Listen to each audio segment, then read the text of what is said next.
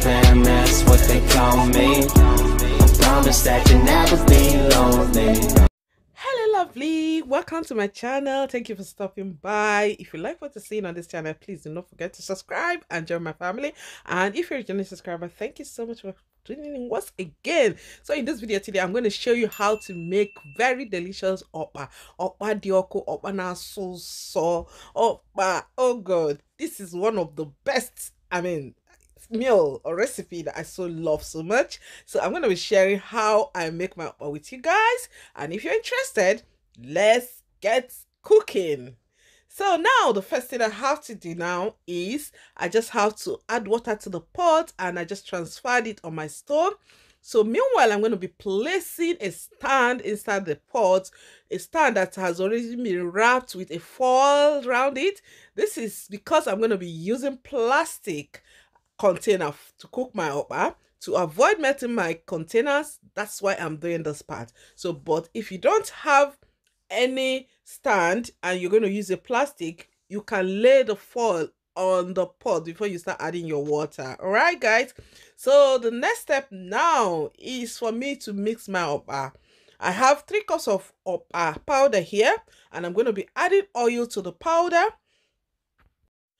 After adding my oil, the next thing I'm going to do is to mix it and also add 1.5 cup of water to mix my okpa and oil very well, just to make sure that it's well incorporated and also to avoid any lumps in my okpa mixture. So guys, this process will take about 5 to 7 minutes for me to achieve the consistency that I want.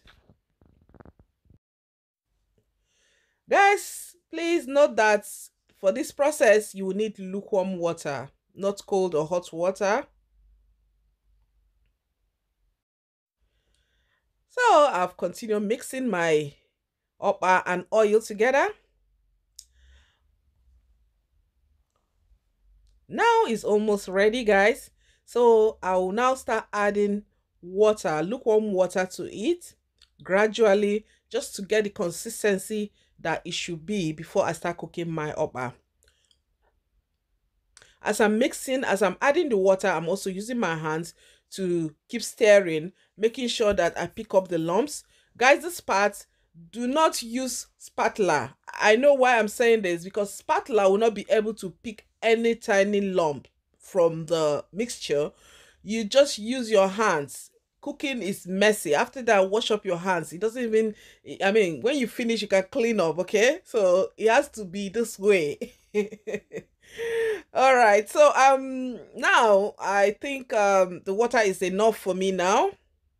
I'm still using my hands to make sure that I squeeze and I mix up the whole mixture properly.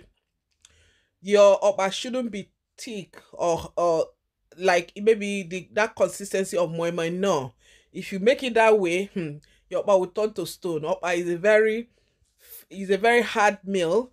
The water has to be like as if you're going to make a pap, something like that. That's how it's going to be. Like if you want to make a pap, that consistency of trying to boil water and then mix your pap and then boil water. That's how it's going to be like, and that is how it looks like. Then make sure, just like when you're making pap, that those lumps and everything are well mixed up. So that's what I'm doing now. So if you have an idea of what I'm saying, so you'll be able to understand. And when you're doing it, you just do it flawlessly, okay?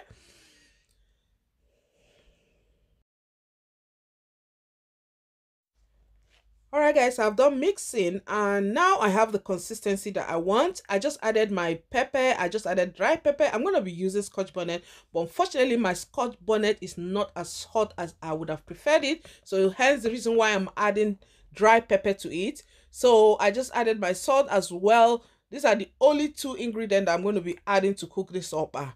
You can add crayfish if you want, but I would advise, if you want to add crayfish, don't add ground crayfish. You can add the full one or prawn, whatever.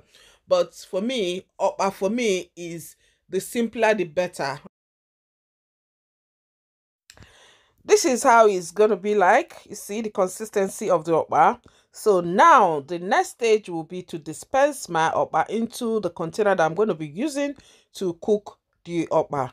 The best method of cooking your okpa to get the perfect, that perfect okpa wow flavor is using banana leaf. And unfortunately, I haven't got banana leaf, so I'm going to be using a plastic plate with a lid to cook it.